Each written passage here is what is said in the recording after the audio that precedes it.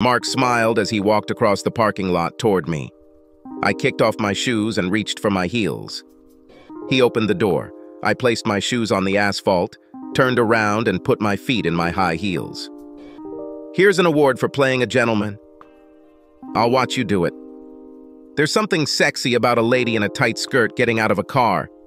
He extended his hand to me and helped me up. You find something sexy in everything a woman does. Not every woman, only you. He hugged me tightly and kissed my neck. You smell amazing. Did you have any problems? I know you said Harry works from home. Yes, it's not easy. He didn't want me to leave. He thinks I'm in London and is worried that I might catch COVID. He is so cute. Harry never liked it when I traveled, but he knew how things worked in the publishing business. Lately, his protests have become more forceful. I think all this coronavirus hype has gotten to him. This time, he almost begged me to stay home. I'll try to make amends when I get home. Mark pulled my suitcase out of the trunk. As we walked towards the hotel entrance, he put his arm around my shoulders. "So old Harry looks after the kids while I have fun with his wife." I slapped him on the chest. "Don't say that. It sounds like we're using him." "Well, it's not really a use. I mean, Harry wants you to be happy, right? And I make you happy, don't I? Of course you know." "Well, that's it. We'll just make sure Harry gets what he wants." Yes, it was a joke, but it made me think. Harry is a great guy, and he always tries to make me happy. When I first started my own business, he was stuck in a teaching job that he hated, working as an editor in what little free time he had. Now that he's full-time editing, he's also caring for Emma and Andrew, allowing me to focus on building my business. He is a good husband, kind, caring, and a great father, always there when they need him. He attends all school events so I can meet my publishers and authors. The only thing missing is the excitement I feel when I sneak out to Mark's, but even that has begun to fade. I met Mark at the London Book Fair. I was there supporting one of my authors who was giving his first ever workshop when this handsome man walked up and said, "I know you, you are Isabel Roberts. Read this, and we'll talk about it over dinner." He placed a large stack of paper on the table next to me. I couldn't believe how strong he was. My first reaction was to tell him to go to hell, but when I looked into those piercing blue eyes, my resistance collapsed. "I stayed at Corinthia. Pick me up at 7 and I'll let you know if anything works out." Of course, at dinner we talked about everything except his book. We both drank more than we should have, and Mark spent the night with me. Looking back, I can't imagine what came over me. It was like escaping my life as a wife and mother and going back to the days when I was young, free, and single. I did things with Mark that Harry and I had never done. I can't explain it, but acting like a slut seemed out of keeping with my role in the family. When I returned home, I felt ashamed, but no one noticed the difference. After a few days, I was able to push it to the back of my mind and pretend nothing happened. A week passed before Mark called me and asked what I thought of his manuscript, a manuscript that I had not yet read. When I started to prevaricate, he said that he understood everything and suggested that we meet again to discuss it. I knew I shouldn't do this. The first time I met him, I simply behaved incorrectly, but this time I knew exactly what would happen, and it happened. It seems strange, but the more often you get away with something, the less wrong it seems. Soon we regularly found time for each other. The more often we met, the more normal it became. We went from having sex all the time to spending time together, like a real couple. We went to art galleries and museums, which Mark said was vital exploration.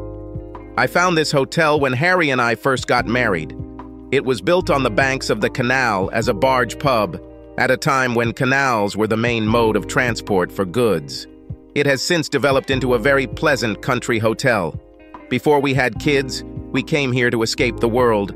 We walked hand in hand along the canal to a delightful pub and restaurant and walked back after dinner. I haven't experienced such romantic moments in 10 years. Now I was experiencing them again, but this time with Mark. The topic of his book came up less and less. We both knew the true reason for our meeting. More out of guilt than anything else. I spent the weekend reading it, and the topic of his book came up less and less. We both knew the true reason for our meeting. More out of guilt than anything else. I spent the weekend reading it and regretted it. The plot was full of holes, and the writing was boring. He seemed to have difficulty concentrating on the main storyline. No publisher will thank me for offering them such a terrible book. This left me with a problem. After such a delay, I couldn't just return it with a list of needed fixes. Mark thought I would pitch it to publishers. I did the only thing I could. I handed it over to Harry and asked him to do everything possible so that it could be sold. This meant I could tell Mark that it had been passed on to an editor who would hone it, making his good book better. You don't think Harry suspects something, do you? No. Why on earth? He gets what he wants in the bedroom. We probably do this more than most couples who have been together as long as we have. We don't have many arguments. Honestly, I can't argue with him. I just agree and then do what I want. What about you? Does Portia suspect anything? No, this is just another important research trip for my next book. Hand in hand, we headed to our room. Once inside, Mark pulled me towards him and kissed me with the passion that I only received from him. Within minutes, we were both naked. His kisses slid down my neck. My head fell back, and I let out an ecstatic sigh. Mark picked me up and lowered me onto the bed. He lay down next to me and continued to kiss me. I wouldn't say Mark was better than Harry, but he was definitely different. Where Harry always tried to please me, Mark took what he wanted, and that turned me on. It was this excitement that kept me coming back again and again. The fact that it was forbidden fruit made the excitement even stronger. Without kids around, I was loud, which always intensified the experience. By 5 o'clock, we were both satisfied and ready to eat. We showered, got dressed, then took a leisurely stroll down the path to the pub for dinner. The pub served good quality food sourced from local farms. Harry and I always loved him. Mark wasn't that keen, but I knew he wasn't there for the food. I drank too much wine and found myself giggling at almost everything Mark said. When we returned to the hotel, the administrator called us. "Mr. Macaulay, can I have a few words with you?" As we approached the reception desk, Mark had a concerned look on his face. Karen, the receptionist, didn't look too happy either. "I'm very sorry, sir, but we cannot fully fulfill your order. I'm sure you are aware of the situation with COVID-19. Well, in today's news, the Prime Minister announced a complete lockdown. All hotels, pubs, and restaurants must close from midnight tomorrow. I'm afraid we'll have to ask you to leave tomorrow." "No, you can't do that. I booked a room for 2 days and you accepted it." "I'm afraid we can, sir. In fact, it would be illegal if we did not." Mark was furious. He tried to argue with the poor girl, but it didn't work out.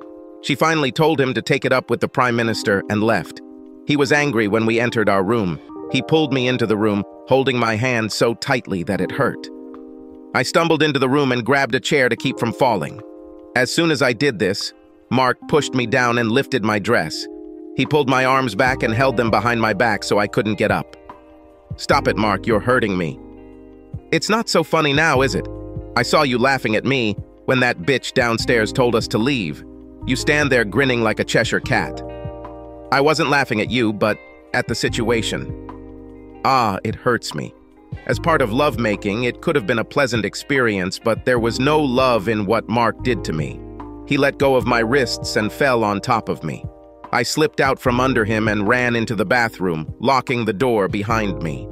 I sat on the toilet and cried. This was a side of Mark that I had never seen before. I saw the door handle twitch. The door shook, but did not open.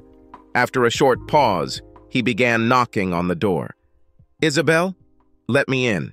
We need to talk." "I have nothing to tell you." I looked at the red marks left by his fingers when he grabbed my hand, and I will have bruises. "Sorry, I didn't mean to be angry. If that bitch downstairs had been intelligent, this would never have happened. She did her job. It was you who behaved unreasonably." "Sorry, you're right. We just had so little chance of being together that I was angry when it all ended. You know how much I love you. This will never happen again. Please, let's talk without this damn door." I knew that sooner or later I would have to let him in, but at that moment, I needed time to pull myself together. I need to clean myself up first, but if you hurt me again, I'll call the police. Yes, of course, but don't worry, it won't happen again. If I hadn't drunk too much, I would have left it there, but now I needed somewhere to sleep off. I had to calm him down and make the most of his guilt. I washed my face and fixed my makeup. In the mirror, I saw that my eyes were red from crying, but it was something I couldn't fix.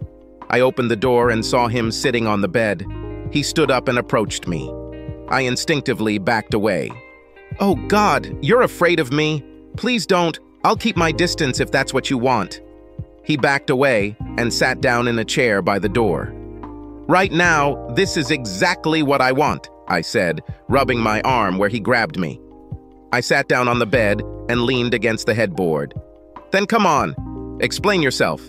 He sat in a chair, looking at the floor and wringing his hands. "Look, I'm really sorry, but I don't know what came over me. It must be the drinking. This girl seemed so damn pleased that our little getaway was ruined that I was just lost. And I thought it was funny that we both tried so hard to hide it from our spouses, but in the end, the government stopped us." I rubbed my reddened hand. "I'm very sorry, but what can I do to make up for my guilt?" "Well, first you could find that poor girl and apologize for your behavior." "If necessary," he said, getting up from his chair and opening the door. "I'll go and find her now." "You're right, it's not her fault, and I was being unreasonable." As soon as he closed the door, I went to my bag and pulled out my emergency big panties and a long nightgown.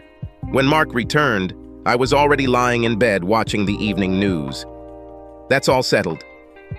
"Okay, now take a shower and go to bed." "Perhaps I'd better go to bed first and then take a shower," he said with a smile. "Do not even think about it. I'm too tired for all this, and we both need to get some sleep if we're going home tomorrow." The smile disappeared from his face, and he went to the bathroom. I turned off the TV and curled up on the bed. When Mark went to bed, he tried to snuggle up to me. I cried out in pain as he placed his hand on my shoulder, and he soon backed away. I tried to sleep, but I couldn't get the events of the evening out of my head for most of the night. I found myself making excuses for him, but every time Harry's voice sounded in my head telling it like it was. There was one of Harry's sayings that kept coming back. "Alcohol only removes inhibitions. This reveals the true character of a person." For the first time, I understood what he meant. I thought about Harry being at home looking after the kids and realized I had forgotten to call him. I turned off my phone before dinner and forgot to turn it on again. What will he think of me? I almost laughed at the irony. I had deliberately left him alone so I could spend time with my lover. But now he was all I could think about. Mark slept as if he didn't care. While I tossed and turned from side to side, he lay and snored. I must have fallen asleep at some point because I woke up to the feeling of Mark pressing against me from behind. I rolled over onto my back and pushed his hand away. "You can forget about it. I'm sick after yesterday." I saw the marks he left on my hand. Overnight, they went from red marks to blue bruises that were painful to touch. I carefully ran my hand over them. How do I explain this to Harry? It's so obvious that these are fingerprints. I will wear long sleeve tops for at least a week. Mark stroked my arm and kissed the bruises. "I'm sorry. I had no idea I was holding you so tightly. What's done is done, and nothing can be done. We just have to accept it and move on." He lay with his head down next to my hand and looked at me with sad eyes. "Does this mean you forgive me?" "It depends on whether it happens again." "It won't. Never." I don't know what came over me. I ran my hand over my bruised arm. "Come on, we need to get up. Otherwise, we won't have time to blink an eye." I half expected him to follow me into the shower, but luckily he stayed in bed. I stood in the shower for a long time, trying to wash away the events of last night. I found more bruises from the rough way he treated me. They were in places that would be difficult for me to explain. When I came out of the bathroom, Mark was lying on the bed watching the morning news. "What will we do if all the pubs and hotels are closed? Didn't you say you have a cottage somewhere?" I sat down in front of the mirror and reached for my makeup. "In Chelsea? Yes." This is a fairly large house. 5 bedrooms, 3 bathrooms with magnificent sea views. It belongs to Harry's parents, but they can no longer manage the stairs. We use it on holidays and weekends. Can't we take advantage of this? Don't you understand anything? We must stay at home and only go out to work or buy groceries. What will I tell Harry? I'm just going to go shopping, honey. I'll be back in a couple of days. Last night they said they were looking at a month. We'll just have to wait it out. I'm not sure I can wait a whole month to take another look at this magnificent body. Well, you'll have to do it. We all have to make sacrifices, you know. Now go and take a shower so we can go down to breakfast. While Mark shaved and showered, I put on my makeup and dressed in the conservative attire that Harry expected me to wear to business meetings. I went out into the hallway and tried to call, but after a few rings, it went to voicemail. I left a message apologizing for not calling last night and telling him the good news that I would be home early. Mark got dressed and we went downstairs to breakfast, where everyone was talking about the lockdown and how they were going to cope. I told Mark that I wanted to spend as much time with him as possible. How about we finish packing and check out of here, and then leave our luggage in the cars and go to the village for lunch and then take a walk around the village and watch the artisans work? If you want it. This is true. I'm in no hurry to return to my boring life. Let's put this off for a few more hours. Here's what we did. By 11, we checked out and loaded our luggage into our cars. Mark took my hand and we headed towards the towpath. As soon as we reached the canal, I let go of his hand and hugged his waist. I pulled him towards me and looked up at him. He looked down at me and stopped. He turned around, hugged me, and kissed me. I joined in as his tongue entered between my lips, and I raised my hands to his chest. "Wow," he said, releasing me. "It looks like you really forgave me." "No way in the world," I said, pushing him away with all my might. His eyes went wide and his mouth dropped open as he stumbled back. He stepped back, trying not to fall, but under his foot there was only the edge of the canal bank. The edge broke off and he began to fall. It was like slow motion as he fell backwards, flailing his arms and trying to regain his balance. His body hit the murky water, sending waves onto the canal bank. I watched him go under the water, and it seemed like an eternity before he surfaced again. I looked at him, floundering in the water. "Do you seriously think that I will ever be able to forgive what you did? Think again. I never want to see or hear from you again. Is it clear?" "I cannot swim." I stepped back and removed the life belt from the stand on the other side of the towpath. I turned around and looked at him. I asked, "Okay?" Yes, I understand. Now throw me this fucking belt."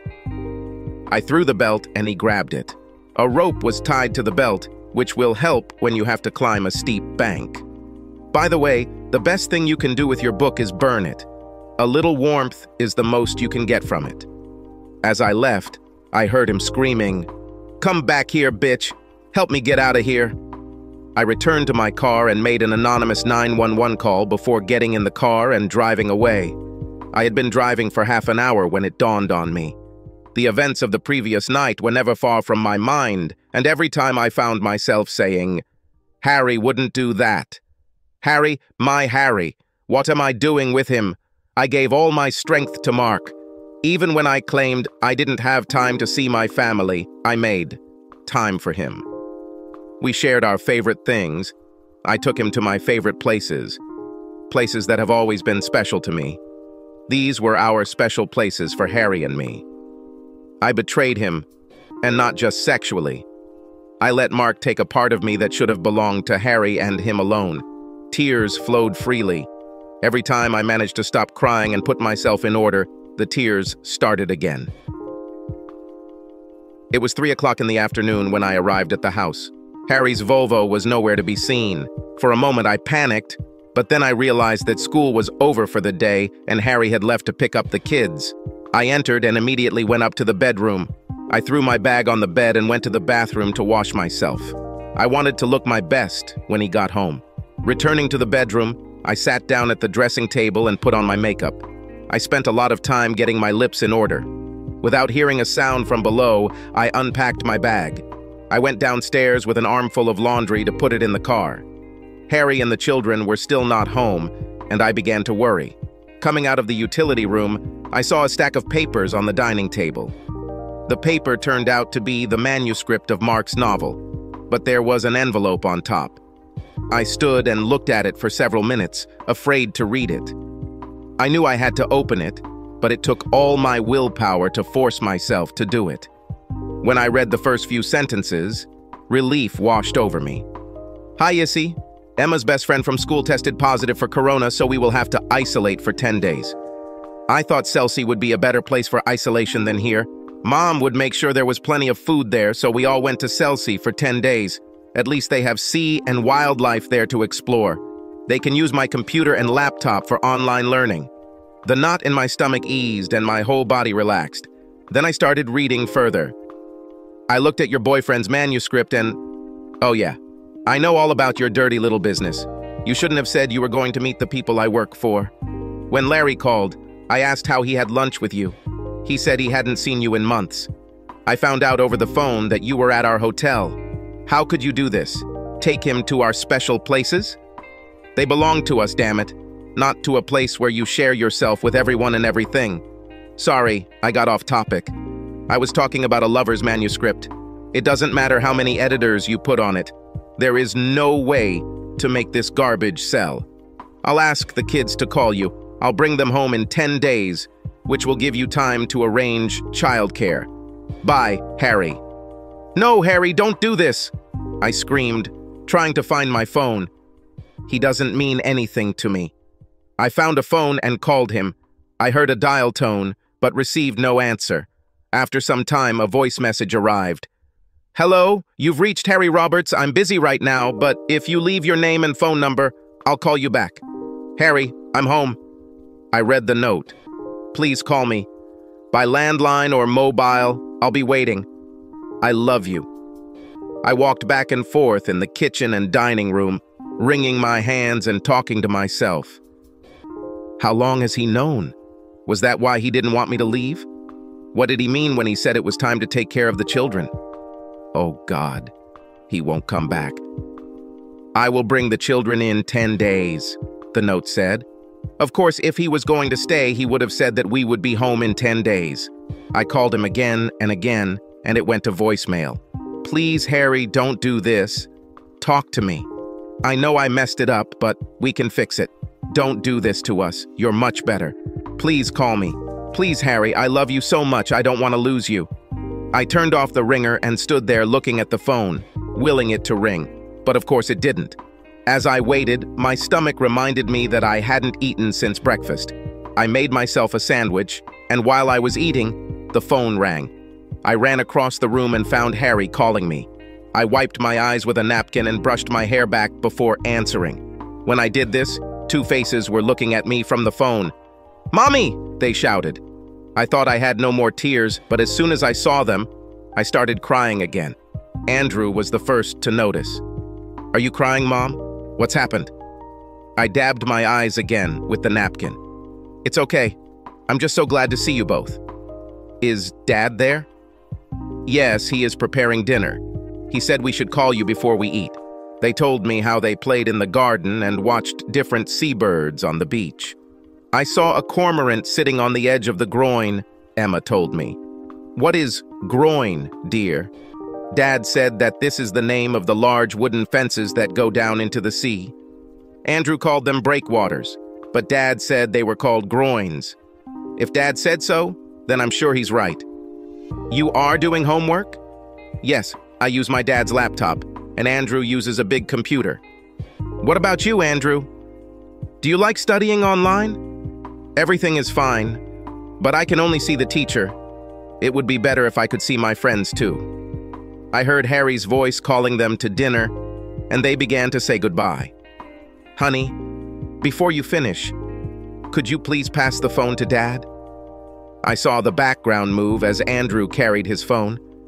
The screen turned some kind of blurry pink, and I heard Andrew. "Mom wants to talk to you," he said. I heard his footsteps on the wooden floor, and then the door slamming before the picture came back, and I saw Harry's face. There was something about him that I had seen before, but did not notice.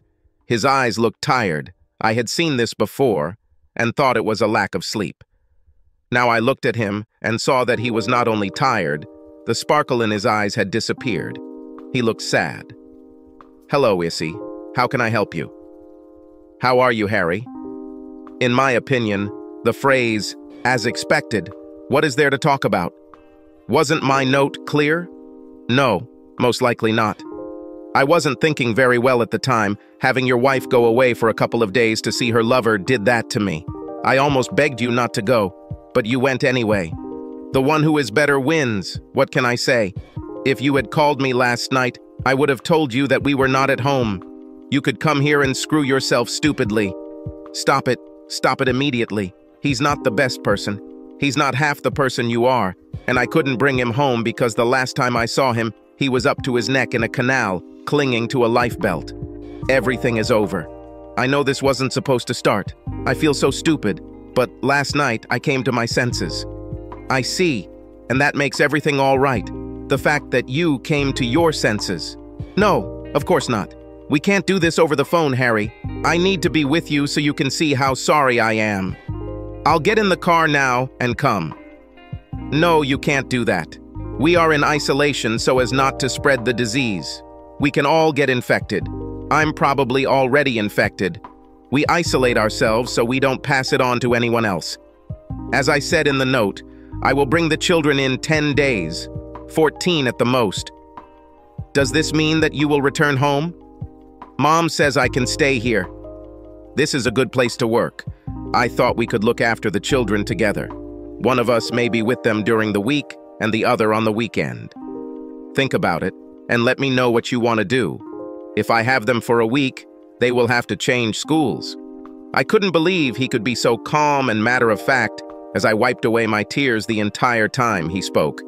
He looked so calm. It took me a while to realize that he was calm because he had given up. Please don't do this, Harry. Don't leave us. For the first time, I saw a flash of anger. We are not here. You left us months ago. Have you listened to yourself lately? When was the last time we planned what we were going to do instead of what you were going to do? You left the team, not me. I did everything I could to get you back. I've tried flowers, special foods, dates you turned your back on, even tried to show you that you're putting us all in danger because of this damn virus. Ha! Look at the irony in that. You walk around with your lover, and I stay at home, away from everyone, and it is I who most likely become infected. While he was talking, I remembered everything. He did all this, and I chalked it up to Harry being Harry, trying to get me to go away for the weekend when I insisted I had to work. It was true. I fell behind on work, but only because I spent time with Mark. I was so lost in my thoughts that I almost missed his words. I have to go. I don't want the children to see how upset I am. I'll make sure they call you every evening. Good night. Don't go, Harry. I love you. I need you. Please come home. I'm late. The screen froze, then went dark, and I realized that he had hung up. I tried my best not to cry again. Some darkness fell over me. Life around me went on as usual, but for me, everything stood still. I didn't pay attention to the street. Traffic. I didn't notice how the sun was setting. I sat on the edge of the sofa, rocking back and forth, shutting it all out. Issy, what happened? I heard these words and felt someone shaking my shoulder. What are you doing here, sitting in the dark? I turned in the direction of the voice, and as my eyes began to focus, I saw my mother's face looking at me. Mom, what are you doing here? Harry called. He said you needed me, so I came as soon as I could. What is this? What's happened? He left me, Mom. I was such a fool, and now he's gone. Nonsense. He told me everything. They just isolate themselves there. They will return in 10 days. No, you don't understand. He said he'd bring the kids home, but he didn't say he'd come back, and it's all my fault. I thought I was being very smart, but he knew. He knew all this time, and now I've lost him. I don't believe that for a minute. Harry's not like that. He loves you to death. There's nothing you can do to drive him away. I did it. I broke the heart of the sweetest and kindest man in the world, and now he hates me for it. Mom sat down next to me and hugged me. and the floodgates opened again, and I cried like I had never cried. Mom just held me, rubbing my shoulders while I cried. When I managed to pull myself together, I pulled away and looked into her eyes. "Oh, Mom, what should I do? I can't live without him." "Enough chatting. I'm already here, so the question is, what are we going to do? First, we'll turn on the lights, and then I'll make us a nice cup of tea. After we've had tea, I'll call Harry and share my thoughts with him." "No, Mom, don't do this. You don't know the whole story yet. You'll only make it worse. In that case, we'll have some tea and you'll tell me everything." Mom believes that there is no situation that could not be improved with a cup of tea. Harry and I often laughed about this. "Oh God," he said, "did you cut off your leg?" "It's okay. I'll make you a cup of tea." We could have laughed about it, but sitting at the table and drinking tea with my mother really made me feel better. I started from the beginning and told her the whole story. When I told her about that first night, she looked at me darkly. "I thought we raised you better," she said. "Mom," I said, "if I'm going to finish this, you have to withhold judgment." "Okay, continue." I told her everything, even though I had never refused Harry when he was excited, thinking that it would keep him from getting suspicious. When I got to my last night with Mark, she brought her hand to her mouth. "Did he rape you?" "No, Mom. I went there myself to have sex with him, just not like that." "You said no, but he forced you." "This is rape. You asked him to stop, but he just continued." "This is rape. We need to talk to the police." "I can't, Mom. No jury will convict him. I'm a married woman, and he was my longtime lover. That's all they'll see." "So he can get away with it?" "Not really. I pushed him into the canal." "Okay. I hope he drowned." "No. I threw him a life belt." "Life belt?" "I'd throw him an anvil or something heavy to pull the bastard down." "Does Harry know about this?" "No. And you can't tell him. He'll try to kill Mark, and it might end up worse." "Well, I can tell you one thing. Harry still loves you." "Oh, I'm not too sure about that. I caused him great pain." "He called me, didn't he? He knew you were in this condition, so he called me to help you. It means he cares about you. Don't give up on him." "I won't, Mom, but I think he abandoned me. He cuts me out of his life. Then prove him wrong. Let him cool down a bit, and then show him how much you love him, and keep in mind that if you ever do something like that again, Harry won't be the only one leaving you." Harry was true to his word. Every day we communicated with children. Every time I asked to talk to Dad, but he was always busy cooking or working. On the fourth day, I heard someone coughing. I asked Andrew who it was. "Oh, this is Dad. He says he has a cold." "Please give him the phone. I don't care what he does. I need to talk to him."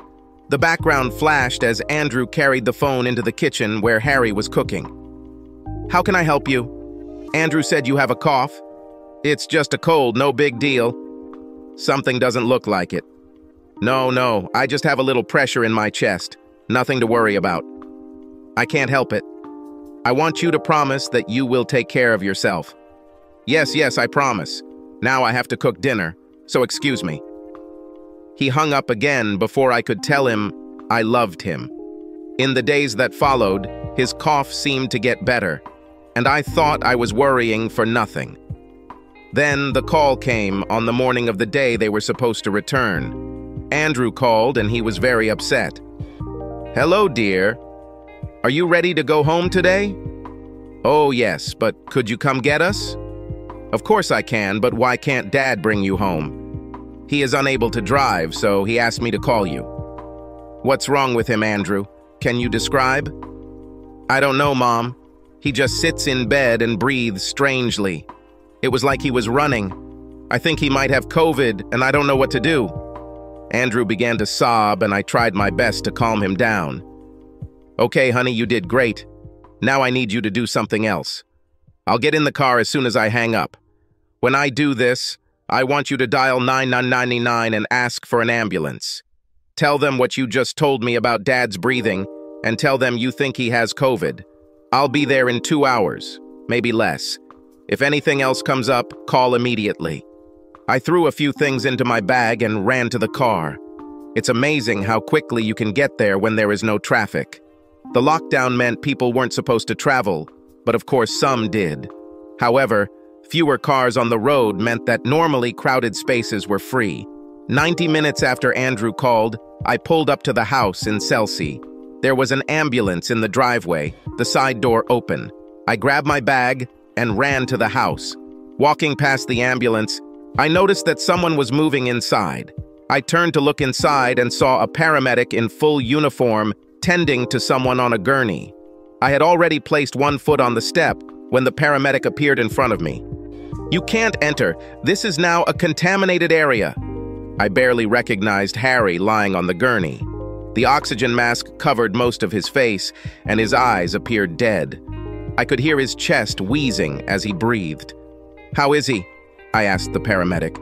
"Not very good, but there have been worse cases. He'll feel better once we get him to the hospital." "Where are you taking him?" "St. Richard's in Chichester, but no one is allowed there." "Hold on, Harry. We will be waiting for you to return home. We love you, Harry." I turned towards the house, and as soon as I opened the door, I was hugged by two crying children. Behind them stood a female paramedic who Harry would describe as a beautiful, large girl. "My name is Maggie. I understand you are their mother." "Yes, I just came from Red Hill to pick them up. They were isolated here." "I know, Andrew has already explained. You have great kids. They helped me a lot. Now that you're here, we can hit the road." "Don't leave yet. He needs a phone and a charger. We may not be allowed to visit him, but at least we can support him over the phone." I knelt down in front of the children. "Now I want you to think. Do any of you know where Dad's phone is?" "I know," Emma said. "He's in the kitchen, charging. I can bring it." "No, I'll bring it. Just show me where it is," said Maggie. The two of them went to the kitchen and soon returned with Harry's phone and charger. "Do I need to disinfect anything?" "Lock his room and don't go there for 3 days. Otherwise, just keep washing your hands and you'll be fine." Maggie walked away, and we all had tears in our eyes as the ambulance pulled out of the driveway. The children were full of questions about the practical side of life. How will we be able to visit Harry if we are in Red Hill, and if not, how will they go to school? They were very disappointed to learn that we could not visit the hospital. However, they seemed relieved to hear that all the schools were locked, and we would remain in Chelsea to await Harry's return. We went for a walk on the beach, which seemed to make everyone feel better. Emma seemed quiet all day, and it wasn't until bedtime that I found out why. I was putting her to bed when she asked a question that had been bothering her all day. "Mom, honey, Daddy got sick because of this nasty virus, but Kylie got infected, and we sat together at school. Maybe I took it from her and gave it to Dad." "Were you sick?" "No." "Well, then you couldn't catch it from Kylie, and if you didn't catch it, you couldn't give it to Dad." I hated lying to her, but no child should go through life thinking they infected their father. By the time I made my bed in the empty bedroom, I was exhausted, both mentally and physically. I lay on the bed and looked at the ceiling. I'm not a religious person, but I started talking as if someone was listening. "Why are you doing it? What did he even do? It was I who did wrong. I deserve to be punished. All Harry did was be a good husband and father. What did my children do? Why do they deserve to suffer?" Needless to say, I received no response. When I called the next day, I took the phone to the garage so I could be alone, and I was glad I did. I barely recognized him. He was so pale. The oxygen mask was replaced with tubes in his nose. He told me that the doctor was unhappy with his progress and they might need to put him on a more active oxygen system. We talked about why we are in Chelsea. "You can't visit me, so you might as well go back to Red Hill." "We're staying here. We may not be able to visit you, but we feel closer. Emma is already worried because she thinks you're sick because of her. I think there will be a riot if I take them away. It's also the best place to be isolated. We can all go to the beach for our daily exercise. The kids love it, and we have a good internet connection for their schoolwork. It doesn't change anything, Isabel. I can't live with you anymore. We'll take care of it when you get better. Right now, you need me, and I need to be here. When you get out of there and are able to take care of yourself, I'll go back to Red Hill if that's what you want. I'll hang up now, and then I'll talk to the doctor and find out what's really going on. I'll call you tomorrow. You can call me anytime you want. And one more thing. I love you." I know you don't believe me, but it's the truth, and I will continue to love you no matter what you do. I managed to contact a doctor who agreed to talk to me if I promised not to call again. He told me that Harry was in really bad shape and that he was being transferred to intensive care. When I told the kids about my conversation with Harry, we decided to make a video for him. I used my phone to record them doing their schoolwork, we made some cakes, and I recorded them stirring the mixture and eating the cakes. I emailed the videos to Harry, and before I put the kids to bed, I received an email from him thanking me and saying how much he enjoyed them. I showed the children the letter, and we agreed to do the same the next day. When I called again, Harry was wearing a clear plastic mask, which made conversation difficult. He started sending me pictures with text messages, which I responded to with emails with videos attached. I noticed a change when we switched to email. The tone of his messages became more negative. My attempts to show him how children deal with life seemed to be unsuccessful. At the end of his 4th day in the hospital, I received a letter that gave me chills. Hey, Issy, looks like you'll get your freedom sooner than I thought. Tomorrow, I will be put on artificial ventilation. This means that I will be heavily sedated, so this will be my last letter. Only half of the people who go on a ventilator survive, so this is probably the last message you'll hear from me. You'll need to dig out my insurance policies in the bottom drawer of the filing cabinet in my office in Red Hill. I have a spreadsheet in my work folder on my desktop called Editing Projects. Could you please tell clients that I cannot finish the job? Tell Mark that I will come back and haunt him if he treats you badly. Harry. I hoped it wouldn't come to that, but I saw signs in previous letters that he was giving up. The day after he went into hospital, I left the children to record their own message for Harry. It didn't go as well, and I realized that my conversation with Emma wasn't as successful as I thought it would be. I couldn't look at her message without crying. She cried, apologizing for his illness and begging him to get well soon. Andrew was much more stoic. He detailed his shortcomings in mathematics and asked him to get better so that he could help with his schoolwork.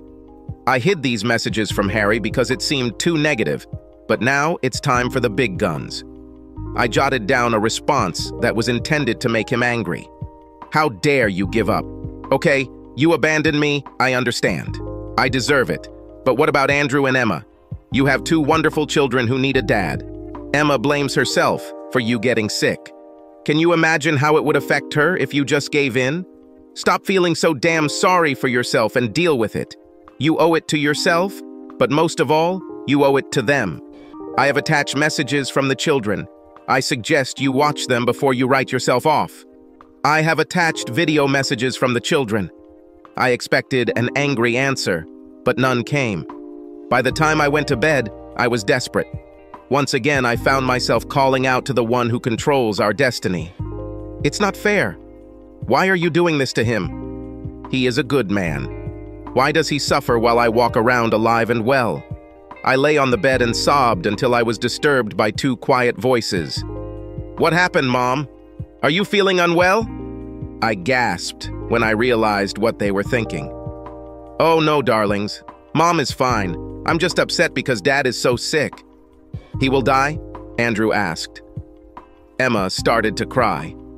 I pulled her onto the bed and hugged her. I don't think so, my dear, but he is very ill, and I am sad to see him so ill. I don't want Daddy to die, Emma said. I know, honey, and I'm sure he'll be fine. Dad wouldn't want us to be upset, so we all have to be very brave and not show him that we're worried. I took them both into my bed and held them close to me. Embracing each other, the 3 of us dozed off. There was no news from the hospital in the morning, so I called them. The nurse told me that Harry had improved a little overnight and no longer needed a ventilator. I tried to call him, but the call went to voicemail. When the lockdown ended, we could go out for an hour a day. We were walking along the beach when my phone beeped, letting me know I had received an email. I looked at the screen. What gives you the right to try to pin the blame on me? I answered, trying to justify my position, but he didn't call me for another 2 days. I came from the garden, seeing children with a phone. I didn't know who they were talking to until Andrew said, Mom's here now. Do you want to talk to her? Oh, okay, bye, Dad. Andrew looked at me confused. Dad said that he was too tired and should sleep. He said he felt better. Perhaps he will return home soon. I took the phone and went up to the bedroom. Without much hope, I called Harry. To my surprise, he actually answered. He didn't look well, but the plastic mask was gone and the nasal oxygen tubes were back. "Oh, it's you," was all he said, without the slightest hint that he was glad to see me. "And I'm glad to see you too. I can't say you look good, but you're still much better." "No, thanks to you. I'm starting to feel a little better. Do you have any idea what this letter did to me? I hope it made you angry, but more than that, I hope it made you realize how devastated we would all be without you. Sorry to upset you, but I was starting to think you were giving up. You were so sick that I could understand if you wanted to die to end it. I wasn't really trying to make you feel guilty. I just wanted you to see how much we all need you. Andrew says you cry every night and talk to yourself. He's very worried about you. I understand that you probably miss Mark, but you need to pull yourself together. They need someone strong to rely on. While I'm here, that someone has to be you." "Oh, Harry, I don't miss him one bit. It only comes to my mind when I think about what I did to you." "Yes, be that as it may, but it doesn't change the fact that you have to be strong for the sake of the children. That's what I do. Now that I see that you are on the mend, it will be much easier for me. Then it's okay. Now I feel tired. I think I need to take a nap. Goodbye." I went downstairs and took the children by the hands. "Dad is getting better. Isn't that great?" I squeezed them tightly, and tears filled my eyes, but this time they were tears of joy. Emma asked why I was crying and seemed puzzled by the answer. "Because I'm so happy, darling. We had a celebratory dinner of fish and chips from a local diner and made plans for Harry's return. Another week passed before Harry returned home. I wanted to kiss him, but I saw that he was not ready for this. I limited myself to hugs. The children joined him, and even Harry had tears in his eyes. Returning home did not mean that he was completely healthy. He was short of breath and couldn't climb the stairs without help, but he still looked more like the old Harry. I spoke to his nurse at the hospital, and she made it clear that he would need support for a while. I waited until the children went to bed and sat down to talk to him. "I know you don't want me here. I understand that, but you need me here now, so I'll stay. I'm not going to share a bed or even a room with you. I moved to the one down the hall. I'll stay here as long as you need me. But if you want me to go, just say so, and I'll take the children with me to Red Hill. As soon as you feel able, we will share childcare with you." "Why? Let's not talk about this now. Wait until you get stronger and I will answer all your questions." "No, I mean, why are you doing this? It will be better for you if I never get better. In a divorce, you will receive custody of the children. Of course, if I died, you would be even better off." "Don't you dare say that. Have I ever done anything to make you think that? I don't want a divorce. If you do this, then I will cooperate as long as it is fair. Why am I staying here to help you? Because I'm your wife and the mother of our children, and that's what wives do. So you're just doing your duty." "No, damn it. You're making me say, even if my words make you angry. All right, I will say, I love you, so I want to help you get better. I love you. I know you don't believe me, but it's true. I'm so sorry for what I did. If there was a way to go back and fix everything, I would do it in a heartbeat, but there isn't. So I have to live with the consequences. The problem is that we all have to live with the consequences. It's a shame you didn't think about this before you started. Now I feel tired. If you don't care, I'll go to bed." We both stood up and headed towards the main stairs. I helped him up the stairs he had been running up just a few weeks ago. Harry continued to recover, and within 2 weeks, we were able to walk on the beach. During one of these walks, I started talking about returning to Red Hill. "You don't need me here anymore, and I need to catch up. I can take the kids with me and bring them on weekends." Harry was silent for a while. We climbed over one of the groins, and as we moved on, he took my hand. "You can work from here. There's enough space. You can turn one of the rooms on the top floor into an office if needed. There's even a private staircase so clients don't have to meet their family." "I thought you wanted to get rid of me." "I'm used to you and the children always being around. You said you'd stay until I sent you away." "No. I said I'll stay as long as you need me. But look at yourself. You don't need me anymore." I remember it differently. We walked a little more, holding hands and side by side. "Are you telling me to move here with you?" He was silent for some time, and when he spoke, there was no answer. "You really threw it into the canal, didn't you?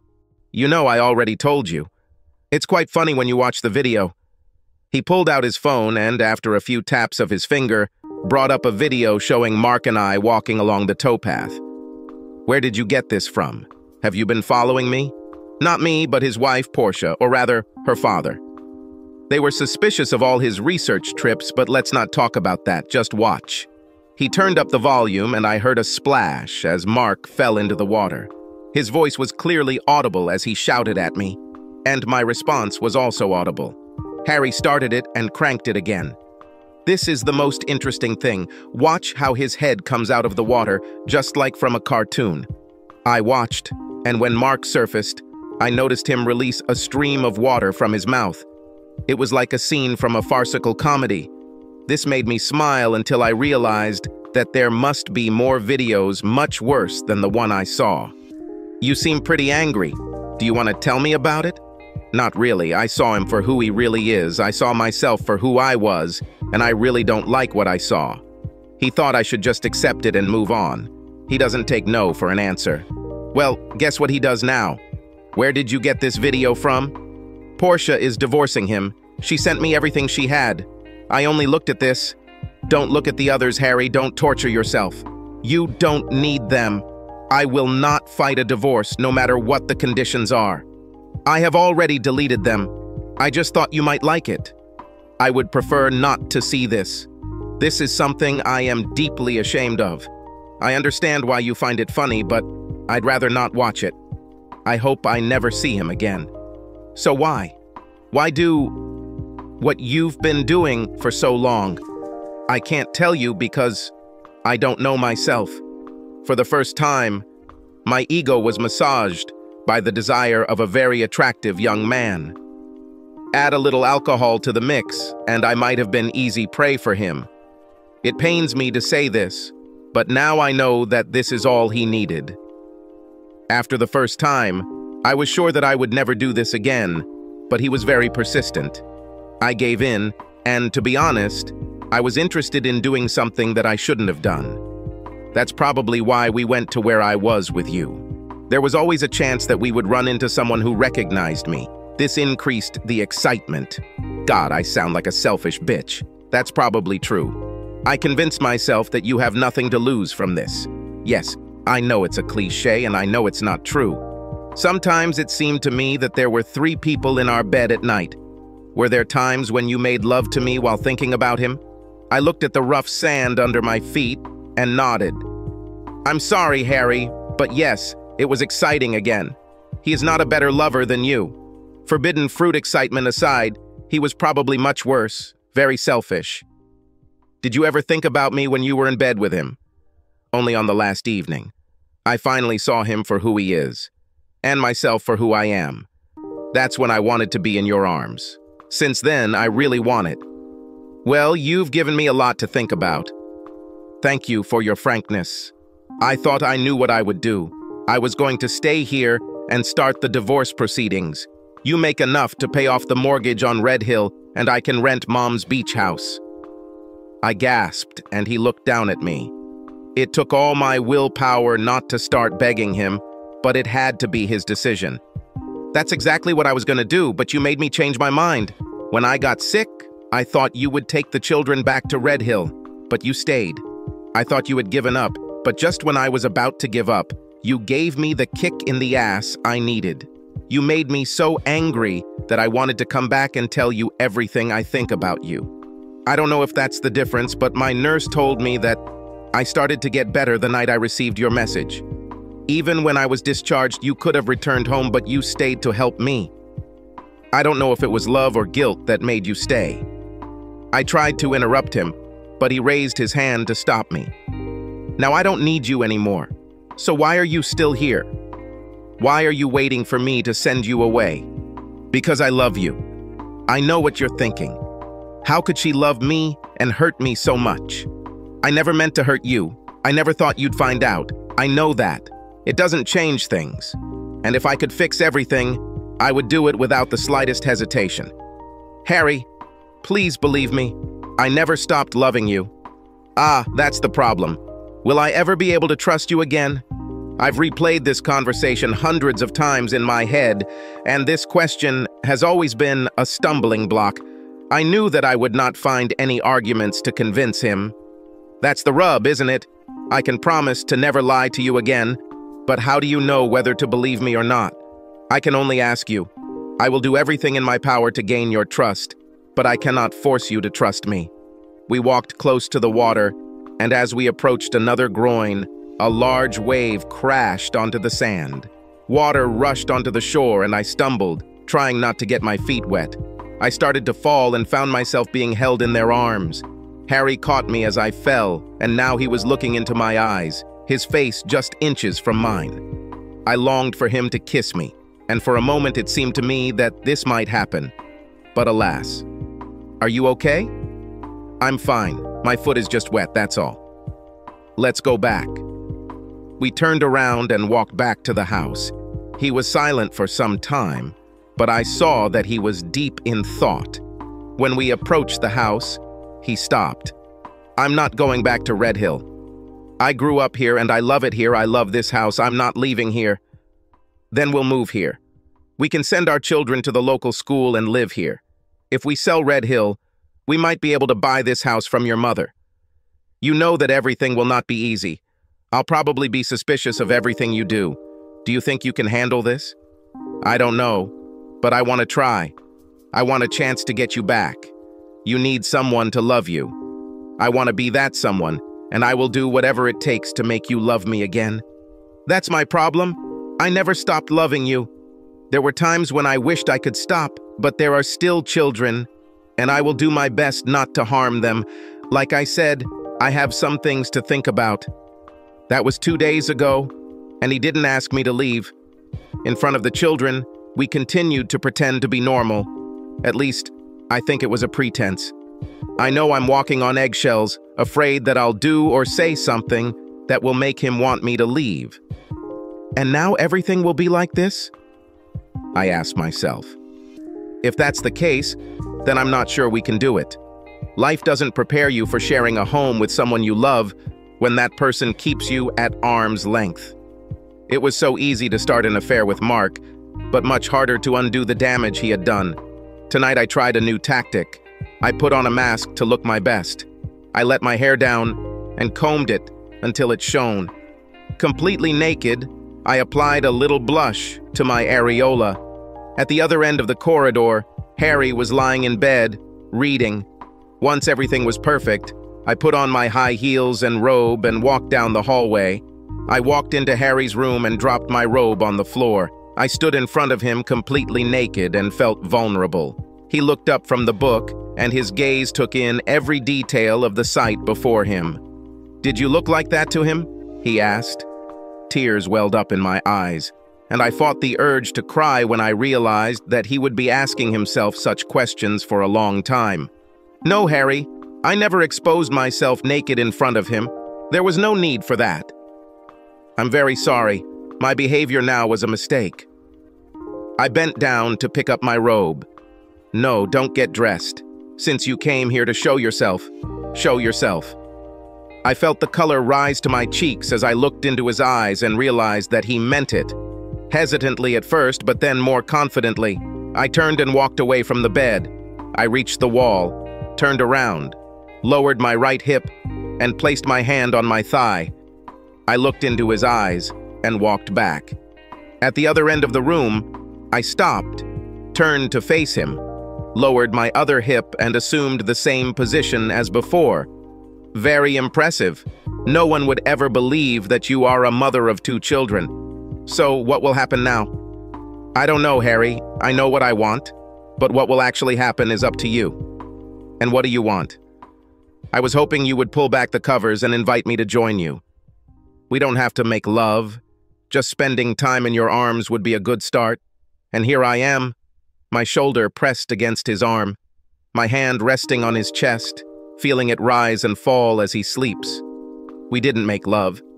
Harry said he's not in the mood, but I can see I'm still turning him on. Maybe tomorrow I can wake him up in my own way. I remember it was Joni Mitchell who sang, "You don't know what you've got till it's gone." She was right. Now I know what I had. I found out about this when I almost lost him.